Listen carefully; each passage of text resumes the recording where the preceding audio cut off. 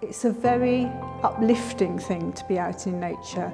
So people can come here, take photographs, draw, write poems, sit on the beach, look at birds, look at the sky. The sky is wonderful here. There's birds in the summer, you've got the migrating birds come across, there's a good community, it's dog friendly, I mean just everything about the place is like heaven for me personally.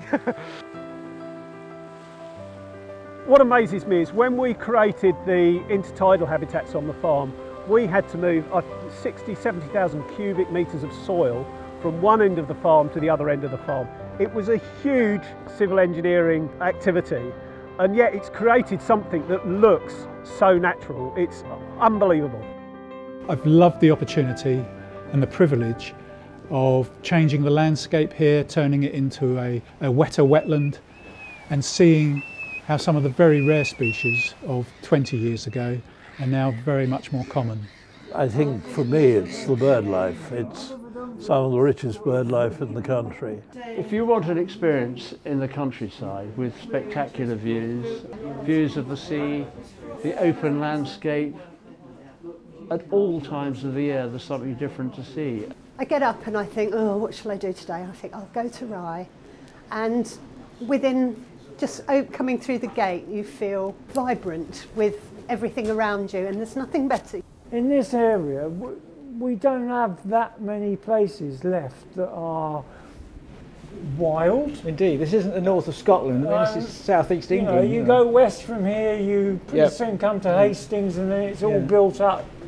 You know, it's a unique place. Rye Harbour is very special because of the different habitats that are here, the great range of species and the very many rare and endangered species.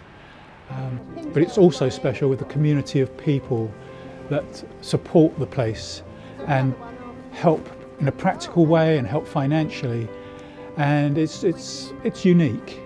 12, 13 years ago I came here and I immediately thought it was the most beautiful place I had ever seen. I connected with it so strongly emotionally myself, and to now be in a position where I can help other people discover this place is just fabulous.